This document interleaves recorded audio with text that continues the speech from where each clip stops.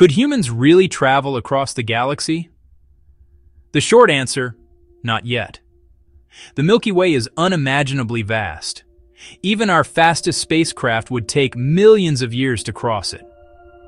Human lifespans are less than a century, and we can only reach a tiny fraction of light speed, making the journey impossible in a single lifetime.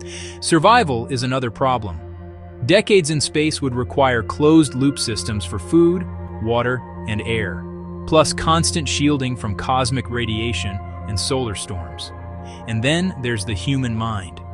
Generations in isolation and confinement could cause immense psychological strain, even for those born in space. Ideas like cryosleep, generation ships, or AI proxies are promising, but they remain theoretical for now. Until we rethink travel itself, and maybe what it means to be human, the stars will stay out of reach.